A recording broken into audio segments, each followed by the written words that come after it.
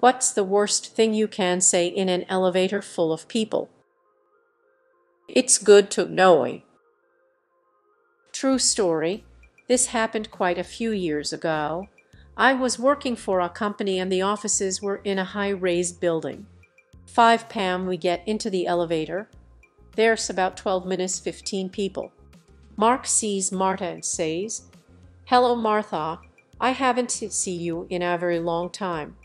When are you due?" "Martha, I am not pregnant." For the entire elevator ride, you could cut the silence with a knife. I think I know this one because I did it and it went over very, very poorly. We got stuck in a packed elevator in about 100 heat. After 30 minutes and a panic attack by someone in the back I could see, I said so. I guess we should decide who we're eating first.